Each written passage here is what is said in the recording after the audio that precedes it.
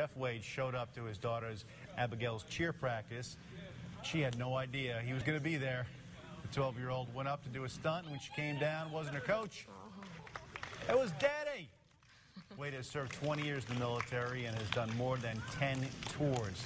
We caught up with the surprise cheerleader to ask, what's the best part about having Dad home?